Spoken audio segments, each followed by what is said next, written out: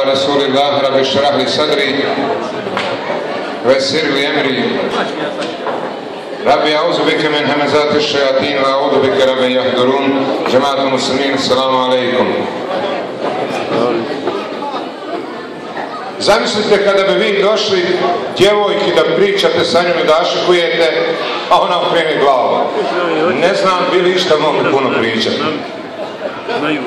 Jedino da sam toliko zaneseni, pa eto ja ću pokušati da budem zanesen, da bi vi slušali. Na početku se zahvaljujem Allahu Đelešanu što nam je se smilovao, pa smo večeras u ovolikom broju ovdje. A onda nakon zahvala Allahu Đelešanu zahvaljujem se ovom džematu na čelu sa predsjednikom Fadilom i Muhammed Efendijom i odboru i ovom džematu u Goldau što su nam večeras ovo priredili i mene evo čak iz Zenice zovnuli ovdje da upomenem sebe i vas. Ali budući da večeras imamo našu legendu sanđačkog muftiju Muammer Efendiju Zukorlića, neka ovo moje obraćanje bude kao predjelo pred ono glavno jelo. Nešto kratko, malo, eto samo malo uvertire uvoda, kao salate malo što smo imali kad smo prošli put bili, evo da kažem što me pozitivno iznenadilo kod glavnog imama koji se večeras ovdje nalazi, Demeć Efendije u cugu, i kad smo ručali prvo dođe salata. Kaže, jedi, šta će, rekao, jesmo salata? Čekam, rekao, daj da jedim. Kaže, ne, prvo salata. Kam hljeb? Kaže, nema hljeba. Dođe supa, nema hljeba. Glavno jelo, nema hljeba. Šta je, rekao, ovo ovdje? Kaže, Demić Efendija, ovdje se po sunetu jedi. Tako je bilo u cugu. Pa da ja po sunetu nešto kratko kažem, eto to malo predjela pred ono glavno obraćanje našeg muftije. Nekoliko predaja od našeg dragog Resula Muhammeda sallallahu alejhi ve sellem u ahiri zamanu, u posljednjem dobu u kojem živimo, koje je on najavio kada je rekao: doći će vrijeme kada će ljudi u izobilju svega imati, evo i salate i supe i glavnog jela i svega će imati, i imat će i skupocijena odjela. Pa kaže ashabi, ja Resulallah, hoće njima biti dobro, kome će biti bolji, njima ili nama bolji? Kaže, vama je bolji. A vi znate kako su ashabi živjeli, više su bili gladni nego siti. Pa što će im biti, što je nama bolje, a njima neće biti bolje? Kaže, vi se volite, a oni će se svađati i neće se voliti. To je to vrijeme u kojem se nalazi ova globalizacija, globalna politika. Pa je rečeno u drugoj predaji, doći će jedna civilizacija koja će pomesti sve ove civilizacije. Biće jedan trend, jedna moda, a to bi mogli reći internet, da će nestati svi običaja. Pa evo mi se trudimo i borimo koliko je do nas da zadržimo našu vjeru, našu tradiciju, našu kulturu kroz ova okupljanja, kroz ova druženja, pa i naš folklor i sve ostalo. Pa je dalje kazao, što ću pokušati kratko da objasnim, iako je teško pričati kad čuješ ovako da šušti puno, a ja puno pričam, ali eto, teško je ovako masu umiriti ovu djecu koja pričaju, da dobijem interakciju od vas. Ili ja ne mogu da ništa da ponudim. Pa je rečeno ovoj predaj, ja ću, eto, što sam zanijetio da kažem, bez obzira koliko vi slušali ili ne slušali,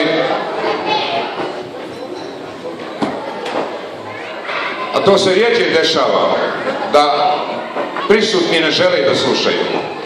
Pa kaže, zašto će to vrijeme u kojem mi živimo u ahiri zamanu, u posljednjem dobu, što će to biti tako da nećemo se voliti, da ćemo se svađati? Što nam neće biti dobro?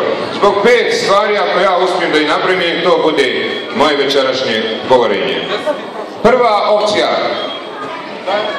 čija Resul sam kaže, Razlog zbog čega jeste što ćete više voliti dunjaluk, a zaboraviti ahiret. Allah je rekao da mi volimo dunjaluk i to je istina. Nije ovdje problem što mi volimo dunjaluk, jer ga vidimo, nego zaboravljamo ahiret. Pa se onda skrhamo samo u jednu stranu. A Islam je vjera ravnoteže, balansa dunjaluka i ahireta. Pa je nije ovdje rečeno da ne smiješ voliti dunjaluk, nego ne smijemo zaboraviti ahiret. Mi nismo vidjeli ahiret. Ahiret je bolji vječer, to Allah kaže, a mi ne vidimo. Kada bi vidjeli ahiret, sve bi pomrlo, niko više ne bi želio živjeti. Zato mi vjerujemo ono što ne vidimo. A ovaj dunjaluk je samo taj tranzit u koji smo se mi previše zaljubili, pa kad se zaljubiš u ono što je prolazno, normalno očekivati probleme. Jer što više dunjaluka, manje rahatluka. Pa onaj što kaže Hazret Alija, ko je spoznao dunjaluk, on je se razrahatio. Najbolju definiciju dunjaluka je dao Resul alejhi selam kad smo pitali šta je to dunjaluk. Pa je rekao ovako, kad vidite ukusni jela koje jedete, na mikišle ovako izgledaju. Kaže, šta se desi poslije kad odeš u zahod? To isto smrdi. Kao sad, evo vidite kad se ovo baca po ovim travama, ovdje u ovoj prelijepoj zemlji švicarskoj, ipak smrdi. Pa da shvatimo da je dunjaluk to, a i čovjek kad umre, da Bog sačuva koliko on može da se čuje. Pa kaže Gazalija, nemoj se folirati kad si 2 puta prošao kuda mokraća prolazi. Jednom si ušao, drugi put si izašao. Ovo samo da znaš da si na dunjaluku ovdje u tranzitu. I to je problem. Dunjaluk nas nikada nije zbližio. Kad bi vas dunjaluk podijelili, opet nećemo sjediniti naša srca, nego Allah nas sjedinjuje, a ne dunjaluk. Mi smo se zbog dunjaluka uvijek posvađali. U ovim poplavama kad smo skupljali dole u Bosnu, ljudi su se pomagali u onoj nevolji, ali kad je došla humanitarna, onda su se tek posvađali. Tako da nas dunjaluk, da znate, uvijek razjedinjuje. Samo nas vjera može spasiti. Ja kažem, kad me pitaju šta je rješenje za našu djecu ovdje, gube nam se djeca, pitaju me. Ja sam ovako rekao, neka naša djeca dobiju vakcinu Islama i nek idu kud hoće, ali nek su vakcinisana. Da budu otporni na sve ove izazove globalizacije i ove šeitanizacije. Drugo, da ne duljim, vidim malo se sumirili, hvala vam. Halate što ovako govorim, teško je kad nekom govoriš ako te ne sluša. Teško. To je isto kad mi klanjamo, a zvibljamo. I tada Allah se od nas otkreni. Kad nemam sa tobom ništa. Jedan je tako došao curi pod prozor da aškuje, kad ja se raspričao u 16, kad sam ja pogledao na zahrkala, zaspala. Eto koliko je bila zaljubljena. Pa nemojte vi, nećete vi zaspati, nego eto, halalte što ja, svako, kogod voli, hoće i da bude voljen. U stvari, da se sluša. Druga opcija ili problem zbog čega se nećemo voljeti svađati jeste što nam alejselam govori, volit ćete, kaže, ili volit će. Volit će grijehe, a zaboravit će teaubu, da se kaju za grijehe. Nije problem što mi griješimo, jer je poslanik rekao, kad vi ne biste nikako griješili, Allah bi vas uništio pa bi stvorio narod koji griješi, ali oprosta traži. Nije problem što mi griješimo, nego je problem što nam je svejedno što ne tražimo oprosta. Što nam je slatko griješiti, a zaboravimo tražiti oprost. Grijeh je šejtan učinio lijepim, nagizdo ga. Da je alkohol dozvoljen, ja vjerujem da niko ne bi pio, jer ne bi bilo zanimljivo. Čak dotlije se jednoj predaji pa se kaže, kada bi devin izmet bio zabranjen, ljudi bi to kušali, gledali što li je to zabranjeno. Ljudi vole haram, jer im je šejtan to sladio. Kao što mnogi ljudi vole tuđe žena, njegova zgodnja i bolja, džaba je ona tuđa slađa. Samo zato što je haram, samo zato što nije njegova. A sve je to u PD, kao što je poslanik rekao, kad ti se svidi tuđa žena, vrati se svojoj, jer je on to uradio da nas poduči. Pa je rekao, sve što tuđa ima i tvoja, nije unije ništa na kvadrat. Sve su iste komande, isto auta, 4 točka odvuku i od 100.000 i od 5.000. Komande, hvaćalo kočica, gas, to je to. Ali jedino što kaže jedan meni penzioner, nije komforisti, pa možda nas taj komfor malo košta. Hoću reći, nama je šejtan uspio da osladi grijeh. Evo, večera će biti i malo onog oduška. Valja igrat. Ja sam na jednom mjestu malo poigrao, pa malo vidim tušto, ne mere više i tako dalje. Vole ljudi ono što je šejtan učinio slatkim. Pa onaj ko je vjernik, vidjet će to i kad pogriješi reće Bože oprosti. I kada bi danas 100 puta pogrešio i 100 puta rekao Bože oprosti, Allah će ti oprostiti. Zato kad pogriješite, recite stakfirullah. Pa ako večeras malo zgrešite u igranju i djelanju, recite stakfirullah. Allah voli da se od njega oprosta traži. Nemojte zaboraviti tražiti oprosta. Treća opcija, da ne duljim, volit će, kaže, imetak, a zaboravit će obračun za imetak. Svakom je drago da ima. Iako je veći teret kad imaš, nekad ne imaš. Ne velja ni jedno što je rekao jedan otac sinu, dijete, boli glava i kad imaš, ali boli i kad ne imaš. Ne znaš šta je gore, ili imati ili ne imati. I kad imaš, to je teret, valja to nositi. Ovi što nemaju para misle kad bi imali kako bi lako živjeli. Ne mogu ni vi bogati biti radi. Nema kad jest, nema kad ni želi doći. Ova sirotinja više Boga mi jede količinski. Oni nemaju šećer ili masnoće, jer imaju se zašto skirati. Ovi nemaju kad i ne smiju. Ne smiju, su dobili možda bolest, ali nije to pojenta da kažem, nego ljudi vole da imaju i to je prirodno. Prirodno je da svak voli da ima, niko nikoga ne blagosiva da rekne da Bog da ne ima, nego da Bog da ima, da ti Allah povećaj.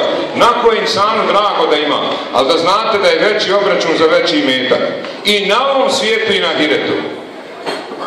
Veći je obračun i veća je odgovornost. Mnogi biznismeni ne mogu ni spavati od sigurancije.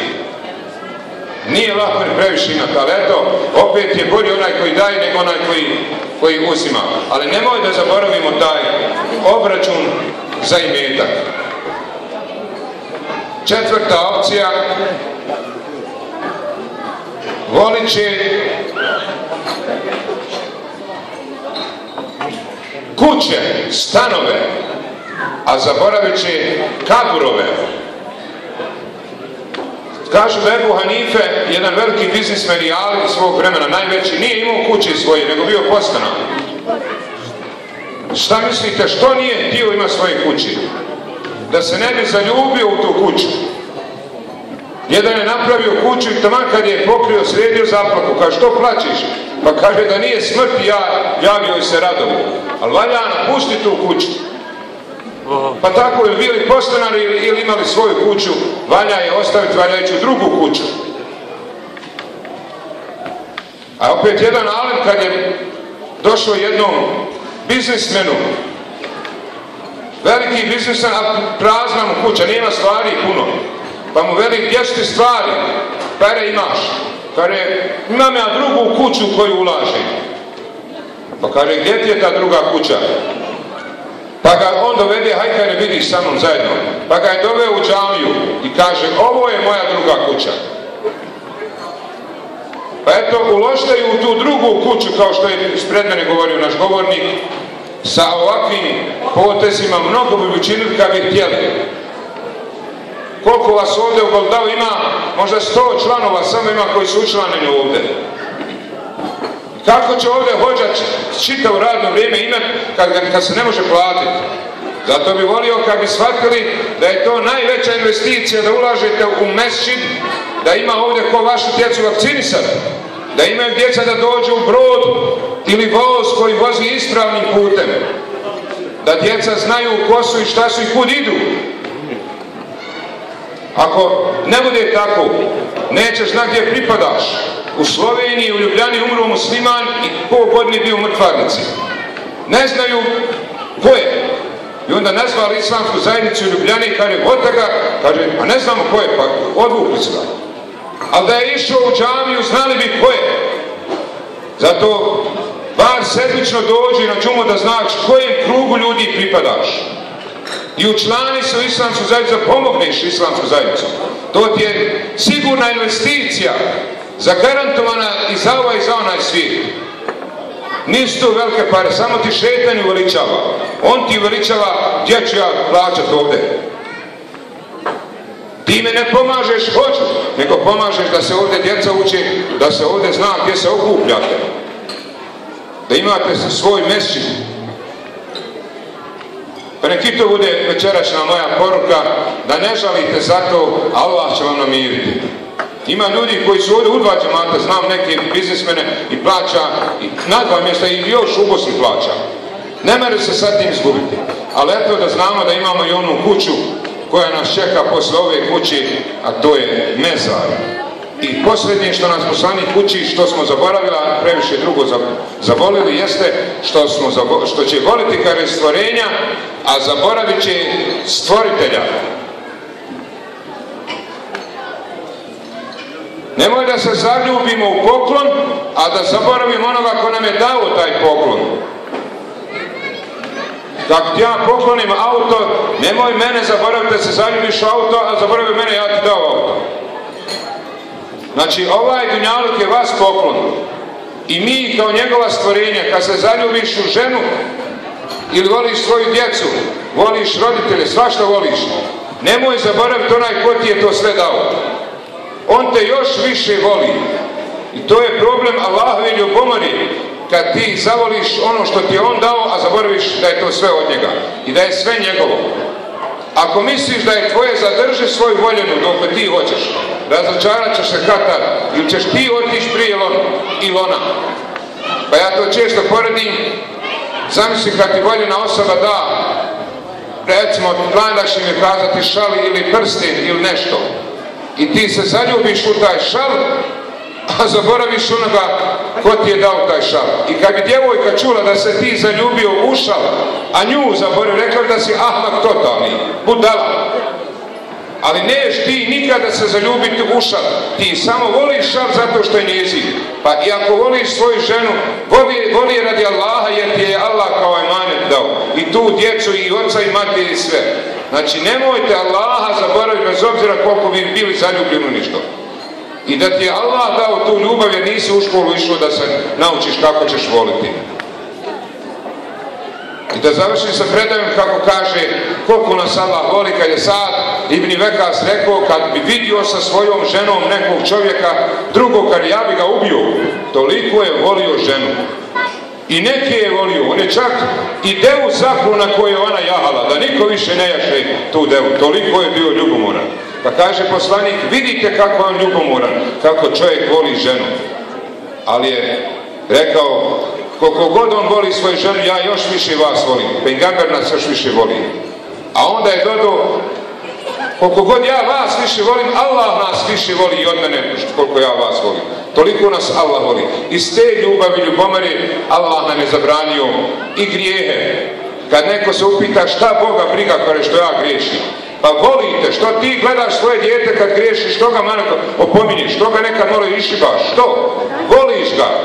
Nije ti svijedno jer je tvoje dijete, a Allah nas više voli nego mi svoju djecu. Pa nam nekada daje neka iskušenja, ne bi se vratili, ne bi skontali, nekom dadne bolest, nekom gubitak ovaj ili onaj. Samo onaj ko shvati, vratit će se, ko ne shvati još je dalje otići u zabludu. Pa neki ovo moje večerašnje obraćanje bude da se malo dozovimo, da malo izbalansiramo ovo, da ponovim ponovo pa da malo zapamtite. Da zajedno sa dunjalukom kojeg volimo, da ne zaboravimo ahiret. Sa grijesima koje činimo, da ne zaboravimo oprosta tražiti, sa imetkom i parama koje imamo, da ne zaboravimo da će biti obračun za te pare, za taj imetak. Sa ovim kućama koje ovdje imamo i tamo u Bosni ili Sandžaku, da znamo da ćemo i napustiti, pa imamo i kabur. Pa ne zaboravite, kad god legnete, možda se nećete ni probuditi. Ima još, ovo je samo tranzit. I sve ovo što vidimo, u što god se zaljubimo, da znamo da nam je ovo samo poklon da je čitav dunjaluk renta, sve nam je udato samo na privremeno korištenje, jer je sve Allahovo. I na izlazu tamo ko hoće, ko nema, da može da kupi, imam posljednju knjigu Allahovu apoteku, poslanikovu medicinu, apoteku, malo da se liječite duhovno, a toga nam najviše treba, jer imamo sada raznih opcija. Kad neko naugreši ili da ne naugreši, bolje je spriječiti nego liječiti. Ima i CD, MP3, 10 sati, 20 franaka, imate drugu knjigu, Riznica mudrosti, 10 franaka i Zašto sam stvoren, isto 10 franaka. Pa ko hoće, nek se uvakupi na neki način, jer knjiga nema roka trajanja. Što je rekao jedan, drži se 3 stvari, šume, mezarova i knjige. Knjiga ostaje kao nešto trajno. Pa eto, halalde ako sam prešao malo mjeru i ako sam bio malo na početku, to je ono ljudska emocija. Hvala vam što ste slušali, da Allah nagradi sve naše organizatore, da im namiri 100 puta više, da se još neko nanovo ovdje učlani, da ovaj džemat ojača i u ovoj švicarskoj prelijepoj i lijepoj zemlji snova, da da svake dobro svima u ovoj lijepoj zemlji i vama ovdje sa džaklima i ovo nama iz Bosne. Salam alejkum.